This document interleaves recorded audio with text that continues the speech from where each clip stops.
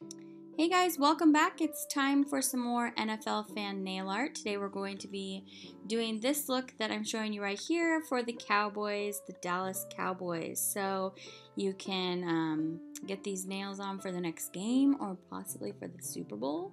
You never know. So this one isn't actually too tricky. You're just going to need 3 colors of nail polish and a very thin nail art brush. So these are the polishes that I use. Pretty Serious Presence, which is my very favorite white polish right now. I need like 100 more bottles.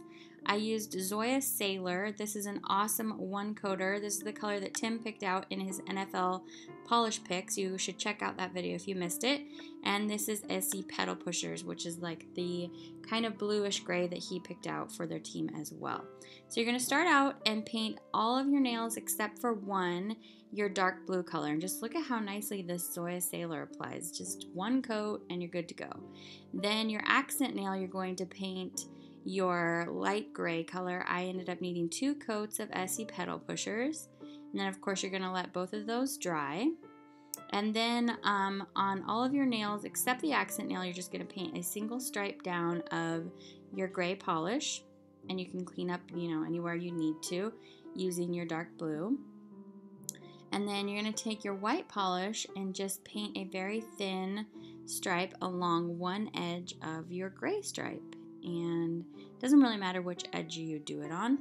I just was kind of making this up as I went along. So just pick one and put some white in there. And then that's basically it for those nails. And so you're going to top coat them. For the accent nail, we're going to be painting our star. So yeah, pretty basic here. You're just going to take your dark blue and then plot out your 5 points of your star. That's the easiest way for me to go ahead and do a star. Actually, I was looking at a reference photo for a star.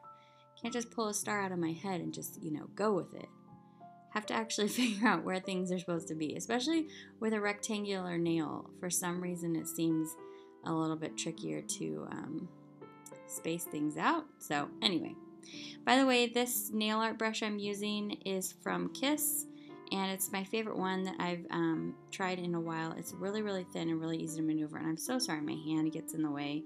It's such an attention hog.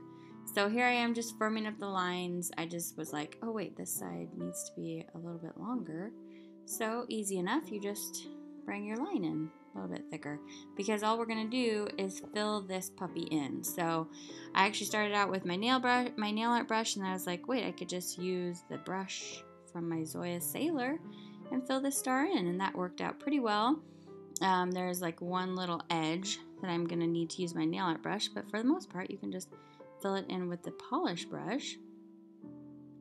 And then you're going to wait for that to dry, and then you're going to take your white again and you're going to outline this star, but you're not going to outline.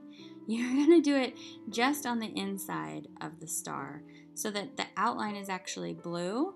So how the star looks is blue, white, blue. That is the order of the colors on this star.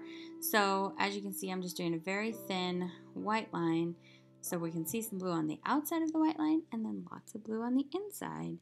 And yeah, I do tell you to when you're doing nail art, when you're doing very fine, precise work, that using acrylic paint is easier than nail polish because it doesn't get as tacky as quickly. I am using nail polish here, so you could, do either or, whatever you want to do.